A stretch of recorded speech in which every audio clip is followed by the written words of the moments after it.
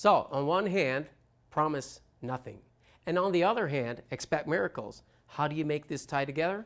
Well, basically, there's no straight answer. But the thing is this, we never say that we will help somebody, that we can promise healing of some sort. What does that even mean to a person? We're saying we know something that has helped a lot of people, and it very probably can help you as well. And on the other hand, we say expect miracles because we've seen them so many times happen.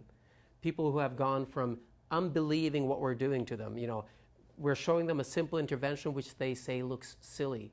And afterwards, the day after, they come up and they say, I slept for the first time in 16 years.